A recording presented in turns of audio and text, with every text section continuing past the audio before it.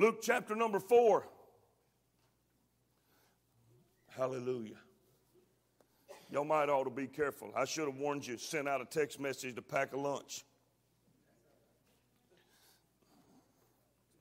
Because when I get excited and I come back refreshed, all refreshed and excited, there ain't no telling what I might cut loose with. Brother Chitwood sends his regards, spoke to him for a little bit. He said to tell you hello, Brother McKinney, and Zip and Sandy. He said to tell y'all hi, and he's been thinking about you. Amen. Saw a lot of folks. Amen. And I'm excited. Most wonderful things I saw the Lord move abundantly. Amen. I felt it. I was a part of it.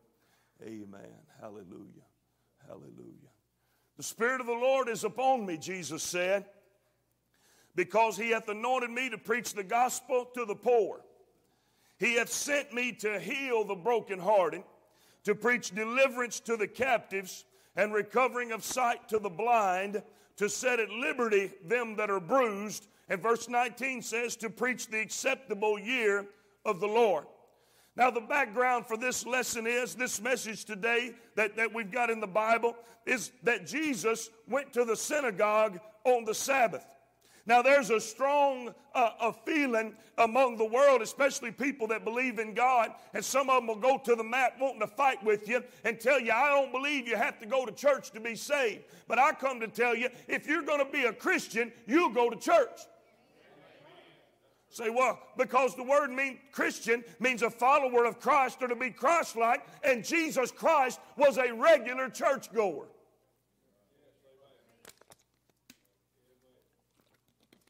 Amen?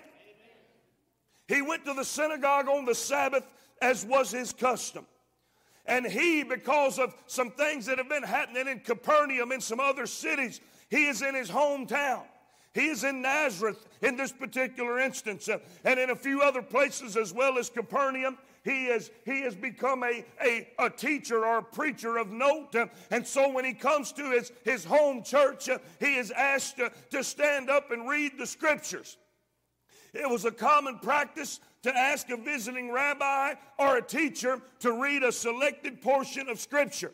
Now, the Scriptures were read at every meeting. Every time they came together, they read a set portion of Scripture, and over a period of time, invariably, everyone heard the entire Word of God. Brother Pete, it was a law. It was something you had to do, to listen to the word be read. And over a period of time, you would hear the entire law be read, the entire word be read. It was a portion, a ritual portion of their service. And this passage that Jesus read had undoubtedly been read hundreds, if not thousands of times before, because it is found in Isaiah chapter number 61. And until this day that Jesus reads it, this scripture has always been read as a prophecy, as something that was going to happen down the road. But never before had it been read by the one that it was written about. There was a prophetic utterance of the coming Messiah who was Jesus Christ. The one that it was written about was the one reading the word. Now the Lord dealt with me on Tuesday on the way up to Camp General Conference. Before that, I heard any preaching or any teaching, anything that would try to help me. And I know that there are several among us when I go through the prayer list and when I walk down the aisles and I call your names out in prayer, there are many that worship with us, that come to church faithful with us, that you need the promises that are given in these scriptures. And as I thought about it, I decided, Brother Pete, that when I got back, I was going to preach from this passage. And I might be going to preach from this passage more than one time a month, because people need to realize that God is a deliverer, that God is a healer, that God is a restorer. I'm sick and tired of people staying like they are. I'm ready for the Holy Ghost to be able to invade some people's life and set them free. So I went to a church growth seminar while I was up there, and there were many things mentioned that are going to be helpful to our church. I bought close to $300 worth of Bible studies and Bibles and materials to help our church. But one thing in particular inspired me. Not only did it inspire me, but it convicted me. And it is from that inspiration and conviction that I bring this word to you today. Jesus read, he said, "The Spirit of the Lord is upon me." And I almost, Brother Billy, just wanted to stop right there, because whatever we accomplish, it's not because we get a good idea. It's not because we dress the right way. It's not because we even come to church. It will be by the Spirit of the Lord. Anything that happens, we are a Spirit-filled church. We are a Spirit-motivated church. We're a Spirit-looking church. We're seeking and looking for the presence of the Lord all the time. I'm not interested in having, I like fellowship and I like friendship and I like being in church with you, but I'm not coming here no more if we don't feel the presence of the Lord. It's not by might nor by power, but by my Spirit, saith the Lord. The Spirit of the Lord is upon me, Jesus said. And here's the reason why the Spirit is on me. Because he has anointed me to preach the gospel to the poor. The good news of Jesus Christ to those that are humble, those that are meek. It is the poor in spirit that he's talking about. To those who are aware of their need. There's two ways you become aware of your need. One is by hearing the preacher tell you what you got to do to change. And the other is because there's an emptiness in your soul, because there's something lacking. There is a need in your life that mandates, I have no hope except what Jesus offers. Here's what the gospel says or does, Jesus said. He said, I've come to heal the brokenhearted. Those that are presently hurting, whether emotionally or physically, the Lord came to heal you.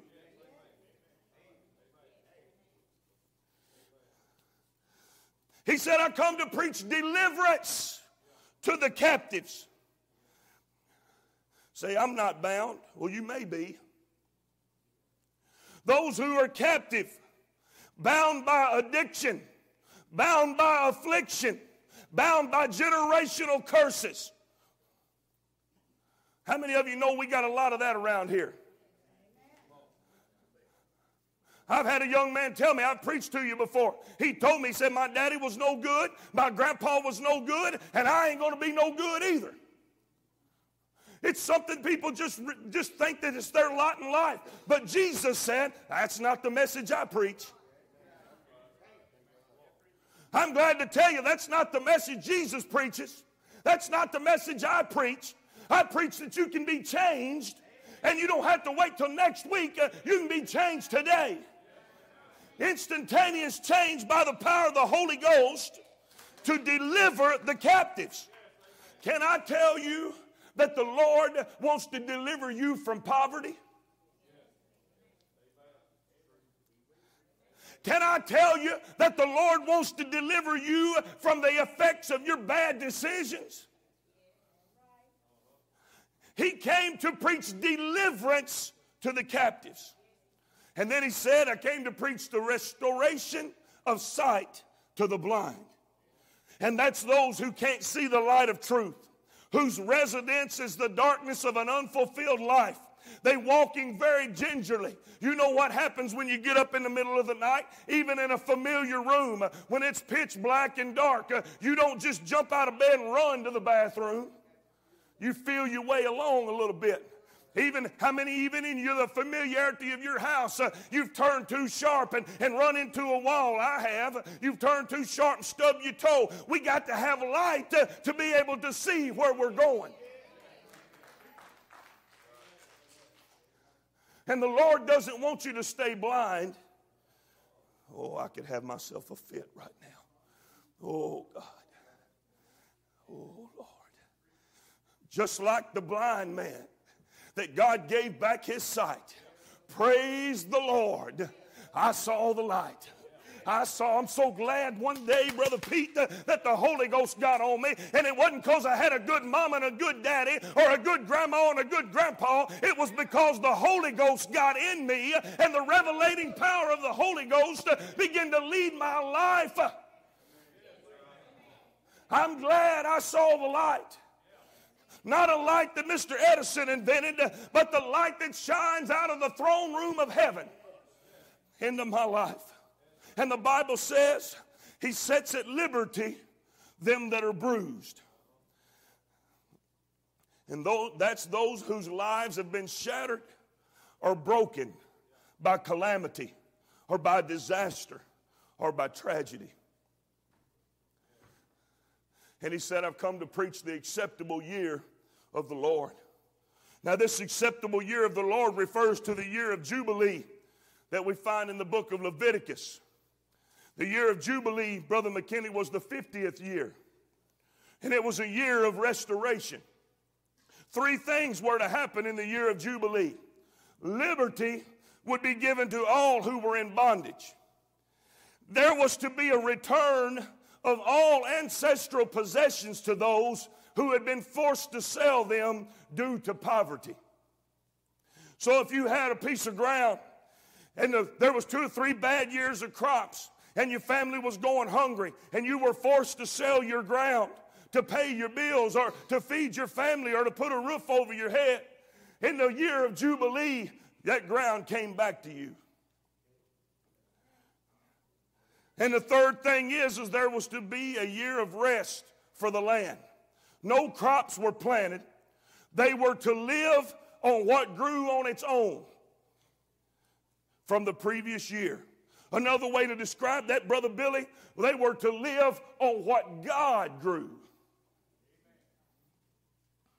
What grew from nature. It is not clear. Historically, it is not very clear whether the Jews ever really observed. Now stay with me now. Come on. I'm going to hang a curtain up over here. It's amazing. By virtue of getting up and walking out, they become more important than the Word of God.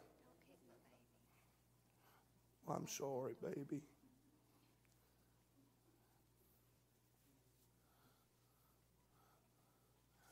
It's not clear that the Jews ever practiced it. It's kind of hard when somebody says you get a good deal on a piece of property to turn right around and give it back to them, Brother Billy. So it's not clear whether the Jews ever really observed that, and that shouldn't come as any surprise to us because they didn't observe half of what he gave them. Huh? It is made clear, however, by Jesus Christ that these things are no longer a promise to be read in a book, but by the coming of Jesus Christ are now reality to whosoever will believe.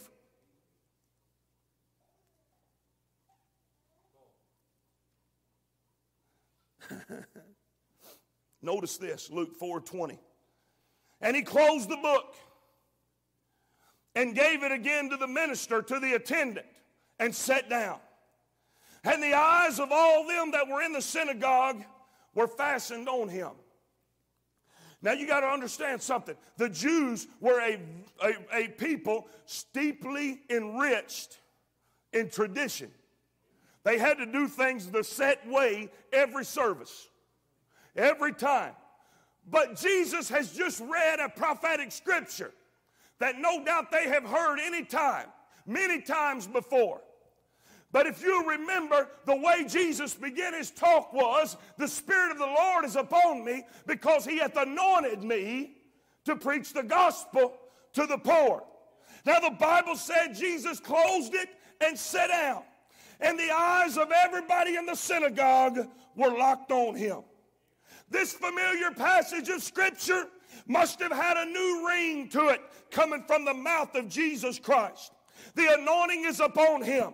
which is the essential ingredient necessary for preaching this message of hope. I'm not just coming here to recite something to you that you'll continue to believe in and continue to hope for and just read and read and read.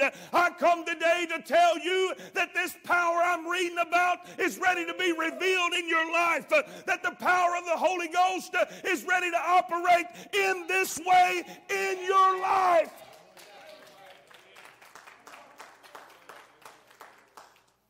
And he began to say unto them, oh, I'm going to preach today. Y'all just well hold on. You're going to find out why. My eyes have been opened. You're about to find out why. And he began to say unto them, this day, everybody say this day. I'll take that. Is this scripture fulfilled in your ears? So I got to ask you the question, and I've taught this before, at least this part of it. Why their ears? Why is the scripture fulfilled in their ears? Because Romans 10 and 17 says, so then faith cometh by and hearing by the word of God.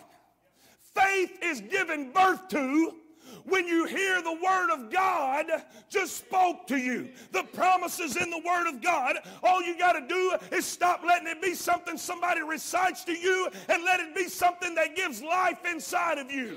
Something that gives birth to hope. Something that gives birth to possibilities. Faith is an essential element in receiving anything from God. Hebrews 11 and 6 says, but without faith, it is impossible to please him. For he that cometh to God must believe that he is, and that he is a rewarder of them that diligently seek him.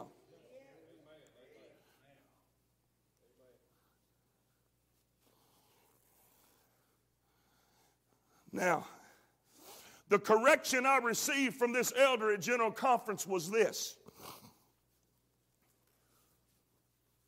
The reason why I wanted to preach this message, the reason why that this scripture kept coming back to me is because, Brother Pete, whether through the Holy Ghost or through word of mouth or through my own two eyeballs, there are many people that are battling what I'm preaching about. Brokenhearted, bruised, blind, captive. And so, Sister Maria, all I can do is, my God, help me right now, is, Brother Pete, as I'm praying, I'm saying, Lord, show me their problems so I can preach and help them with them. Oh, that sounds wonderful, doesn't it? That's the way I've been thinking. Until an elder who has already been through this growth process spoke a word of wisdom into my life. He didn't know he was doing it because the room was packed. People were standing all around the walls. You folks got to go with me next year. You have got to. I'm begging you. I'm pleading with you. Start saving your pennies today. He said, stop preaching to their problems and start preaching to their potential. Stop letting what they are dictate your message and let it be dictated by what they're going to be. Stop preaching by sight and begin to preach by faith. Stop preaching to their present and start preaching to their future. Stop preaching to their reality and start preaching to their faith.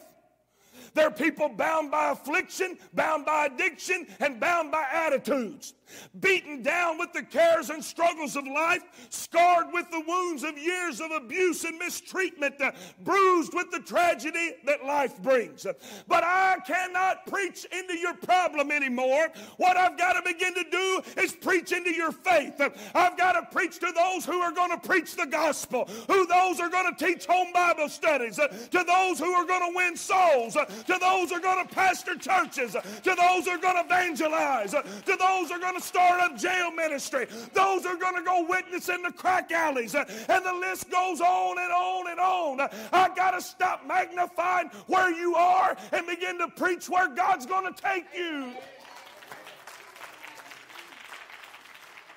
Oh, don't you just clap, clap, clap, clap, clap because I got a little loud. You clap, clap, clap because you grasp a hold of it and realize God's got big plans for me. Because, Brother Chris, I begin to think about it. I preach deliverance to the captives, recovering of sight to the blind, setting at liberty them who are bruised. All these miraculous things are going to happen in people's lives. But then a big question popped out. Oh, I wish I could preach this morning. I wish I could feel the liberty. I want to just, boom, give a bionic elbow right between the devil's eyes. Because I begin to ask myself this question, Brother Kendall. After they're delivered, after they're healed, after they're restored, then what?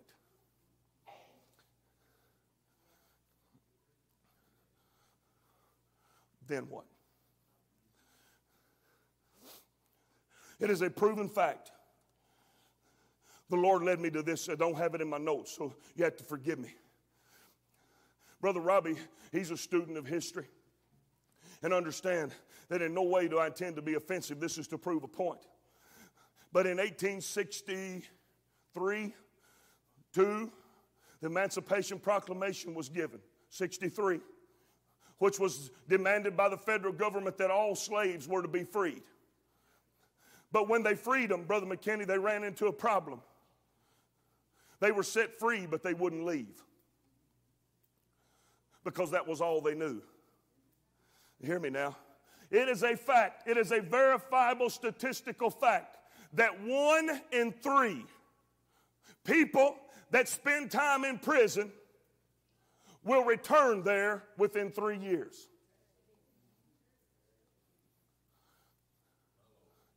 It's even, we went to Angola and visit, they even sell T-shirts. I'm not going to step on her. If I do, it won't hurt her. I'm in the Holy Ghost.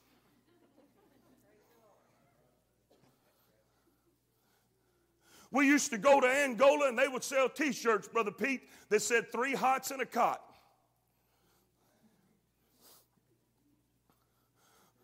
Because that became, oh, I'm going to preach to somebody right now if you'll just hold on a second.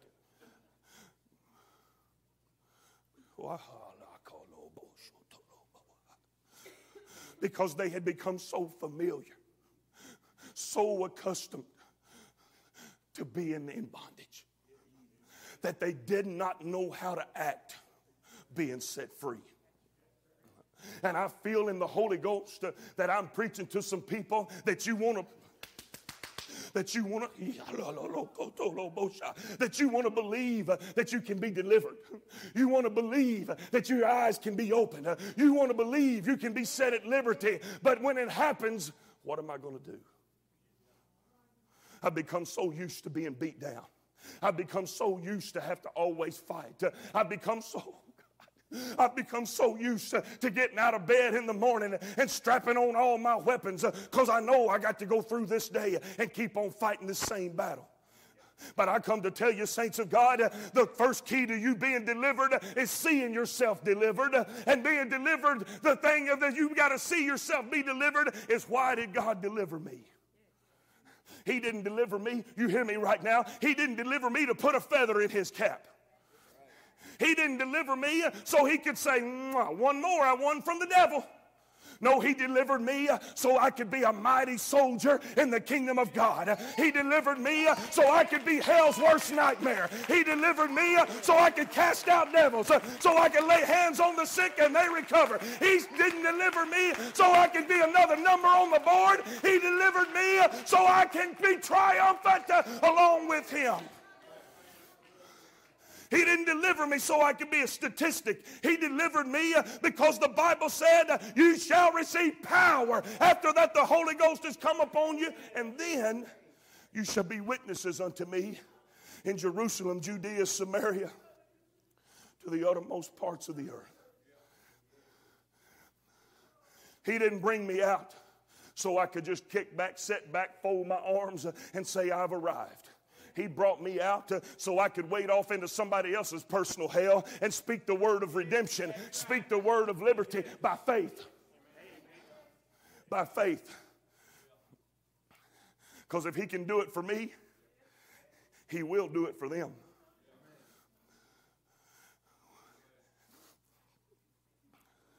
Phone started ringing. Here you go. I've been Tuesday night, Wednesday, Thursday, Friday. Unbelievable miracles, signs, and wonders. People getting the Holy Ghost. People. I watched people. The preacher said they could be healed.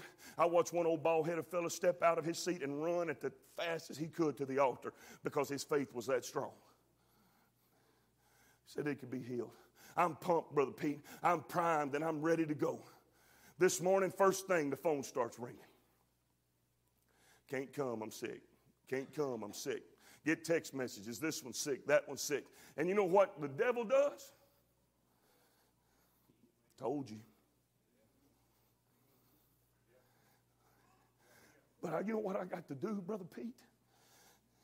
Is I got to shake off that junk. And I got to remind him I used to be bound, sucker. But I've been set free. I used to be blind.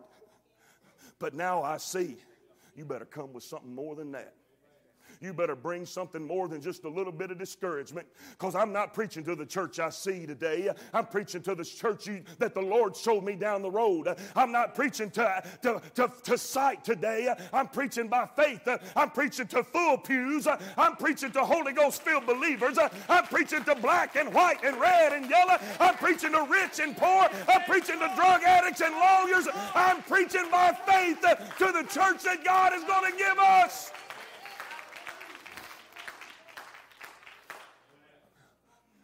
I ain't preaching to this Sunday.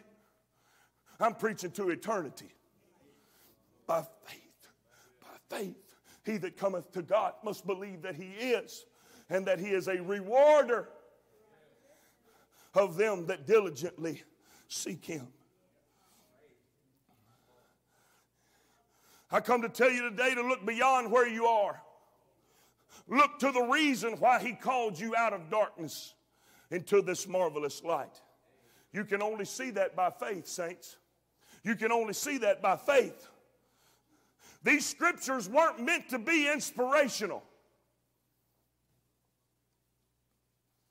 These scriptures weren't something meant to make you feel good. They are meant to be taken as truth, because that's what they are. John 17:17 says, thy word is truth. Sanctify them through thy truth. Thy word is truth. That word sanctify means set apart. What I'm trying to do in the Holy Ghost this morning is to tell you, you've been, just because of being here and feeling the power of the Holy Ghost, you've been set apart.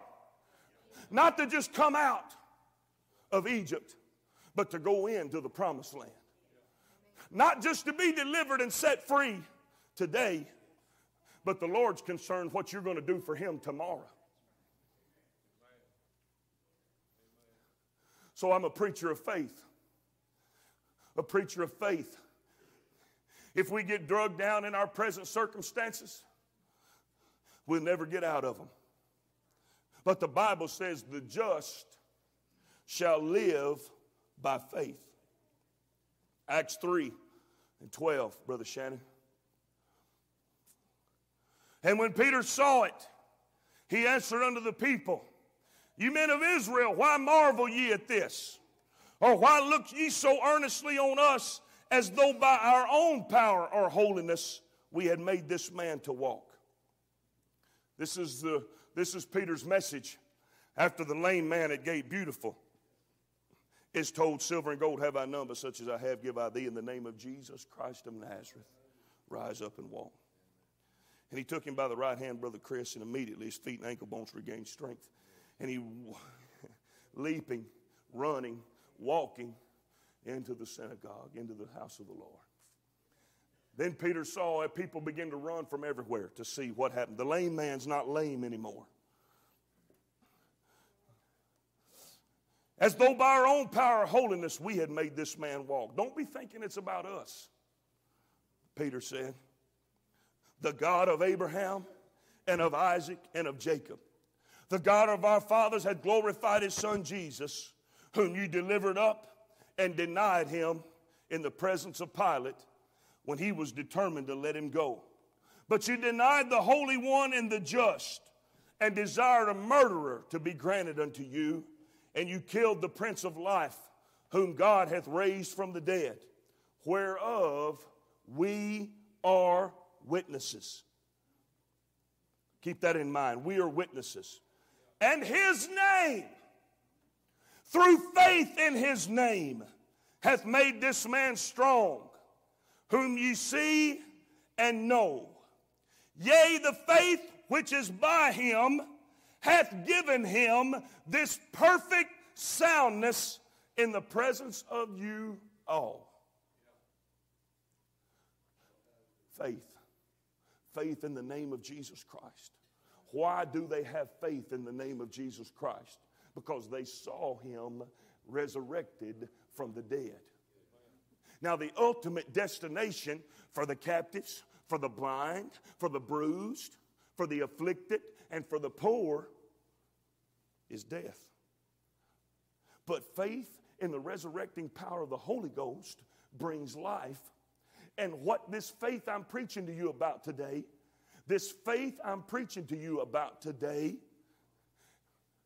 will result in you being made perfect.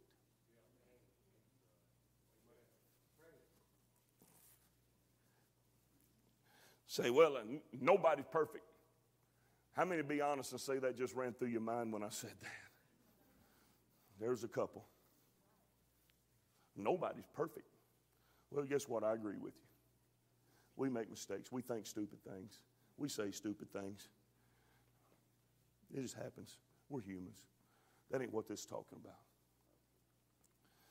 It's talking about deliverance to the captive. Heal the brokenhearted. Giving of sight to the blind. Setting at liberty them that are bruised. And preaching the acceptable year of the Lord. This faith I'm preaching to you this morning. This message where I'm preaching into your possibilities will do you no good if you don't grasp a hold of it and believe it. If you don't believe it can happen to you and for you. But you got to hear the word. And you got to believe the word. And it is the will of God to restore everything the devil took from you. They are witnesses of the resurrection. They saw him die and they saw him live. So their lives became witnesses of the resurrection. And coming back from the dead, he carried the keys of death and of hell. And Brother Rice, he came out of that tomb bringing us a gift. Yeah, he brought the gift of the Holy Ghost to us.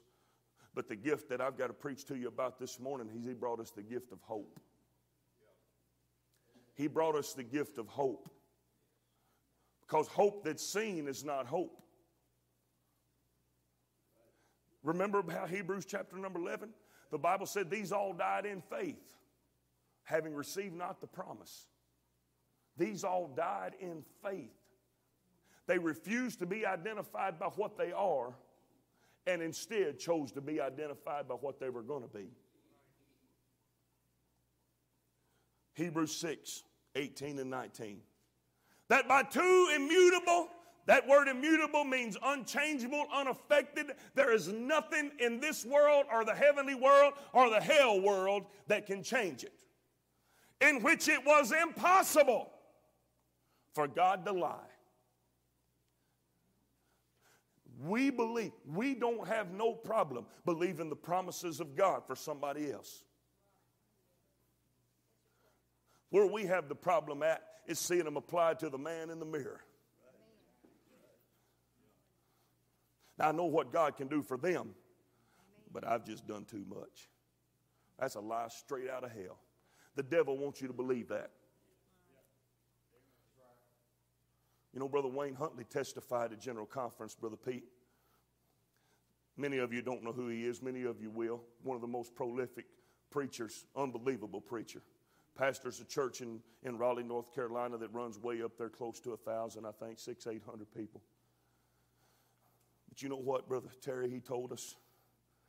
He said he grew up about 2 blocks from their church in Charlotte, North Carolina. Said the preacher gave him a key to the church house because his dad was a raving alcoholic. And his mom would have to get him and his little brother and sneak them out of the house at night. They would go to the church and sleep on the church pews because their daddy was threatening to kill them in a drunken stupor, raising a butcher knife at them. This is a man who is so dignified and articulate and educated. And he said, I love the church because it's the church that became a symbol of refuge for me. There's people, you don't know the folks that are among you right now that came right out of the armpit of hell. You don't know the people among you right now that have sat on the edge of their bed with tears pouring down their face with a rubber band stuck in their mouth as they shoot up heroin or some other type of drug into their veins. You don't know the people that have stole their grocery money and went and bought drugs with it, with their families sitting at home and their bellies growling.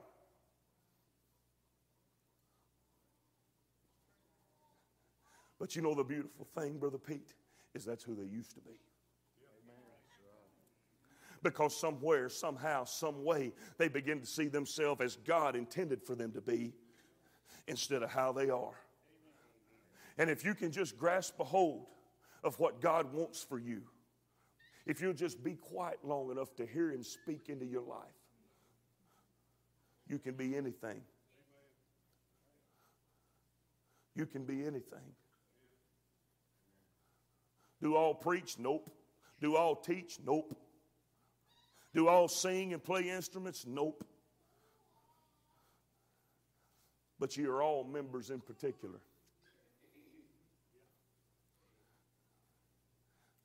And I'm come to tell you the very first, the most important thing in this church having to blow out revival is some people grasping a hold of a calling that says, I'm a worshiper. I'm a worshiper. Because that's what the drummer is. That's what the guitar picker is. That's what the piano, oh yeah, we got to have good music to sound good. But let me tell you something, somebody that's got their heart right can get up there with their fist and start clubbing on that piano, and the anointing and the power of the Holy Ghost will sweep across this place and sweep across them because they are a worshiper. And that's how it begins. And ministries are given birth to in the delivery room of worship. If you begin to worship Him. I don't have this in my notes either. Talked about it a little bit. But the Bible said you are a chosen generation. A royal priesthood. A holy nation. A peculiar people. That ye should show forth the praises of Him who has called you out of darkness.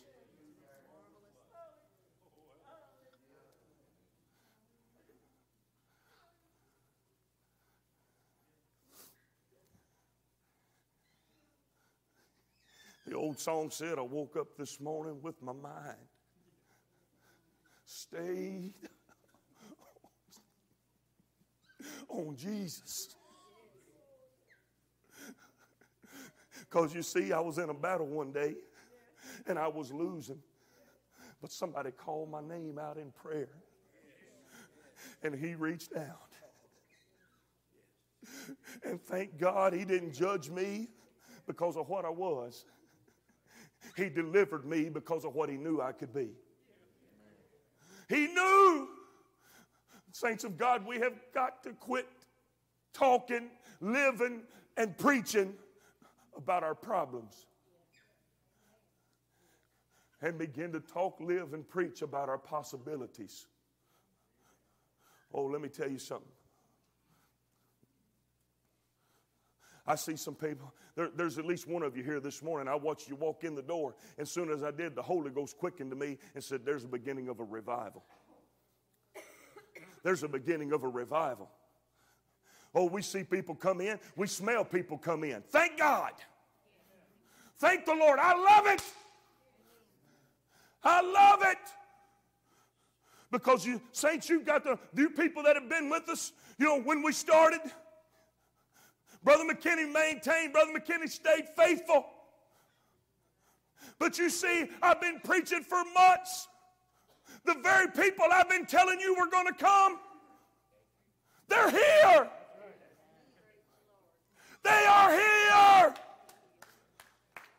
Oh, come on. Look what the Lord has done.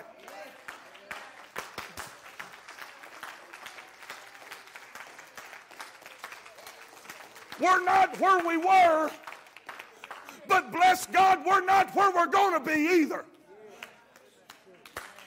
We're not where we were, but we're not where we're going to be either.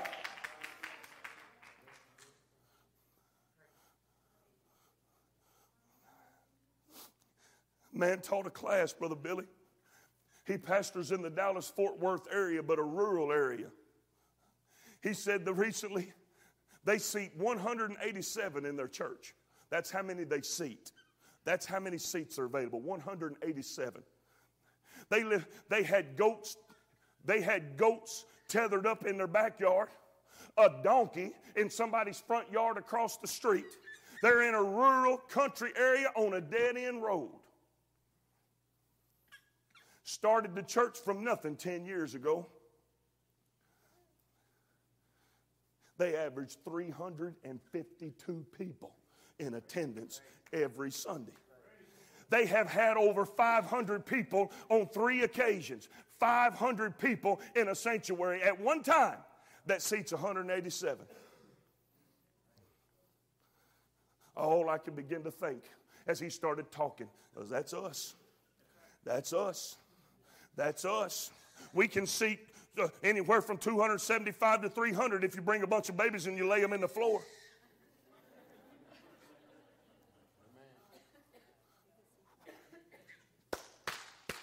Oh, God. You can't hurt my feelings by thinking I'm a dummy. You can't hurt my feelings by laughing and ridiculing. You can't hurt my feelings by talking about me around your supper table about that fool up there preaching. Because I come to tell you, that's what I want. Is people laughing. I want people amazed at the vision that the Lord has given us.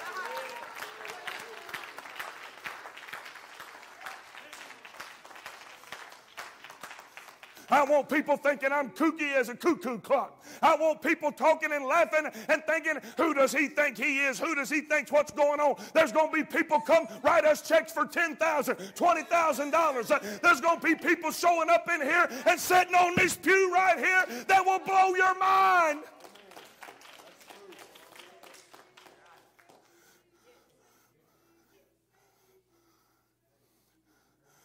We're so bad. We are terrible. I am the world's worst. I'm a romantic. I'm nostalgic. I love talking about the good old days. We're the world's worst. Talking about how it used to be. But Brother Terry, if we can ever start talking about how it's going to be. If we can ever start dreaming. And you know what the Bible says? Now unto him that's able to do exceeding abundantly above all you can ask. Sister Margaret, let me tell you something. I'm about half crazy. I really am. I'm nuttier than a fruitcake because I can see 1,000 people filled with the Holy Ghost in the city of New Madrid. Oh, listen to me. Listen to me. Come on. I drove last night and I decided I'm just going to pray for every house that's got some kind of connection to us. Brother Mark, almost every house on every street, either one of their relatives, or they used to go to church here, or they work with somebody that goes to church here, or they're related to somebody that goes to church here. Brother Billy, you know what? Why can't we just win them all?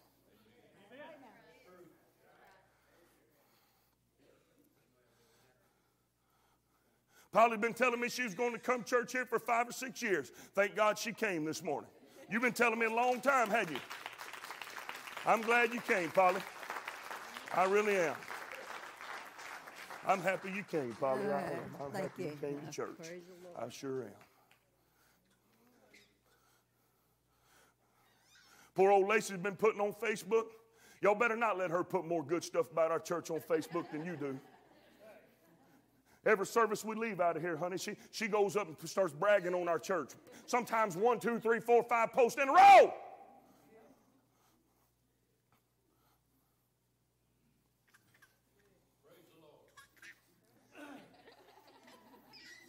Let me tell you something. I'm done.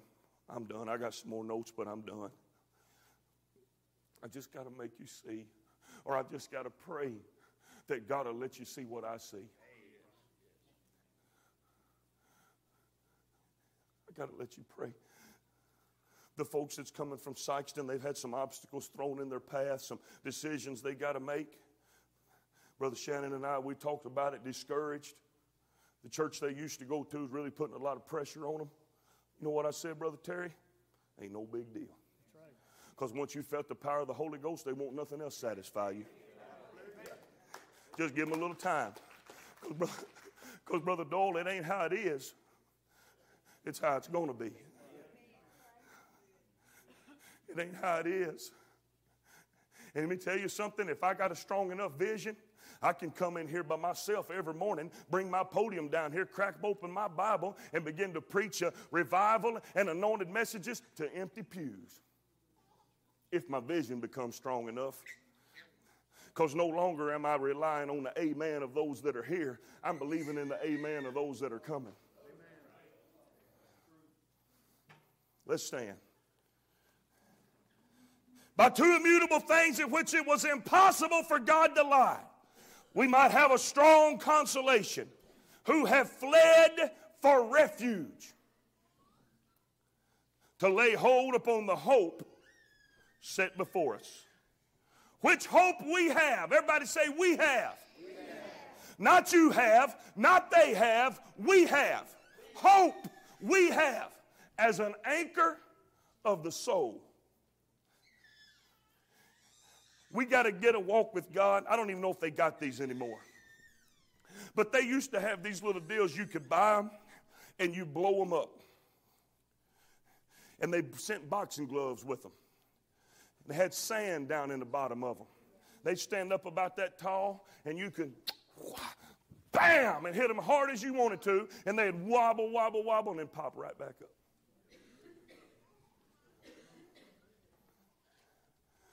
That's the kind of walk with God I'm looking for. I know I'm going to take some hits.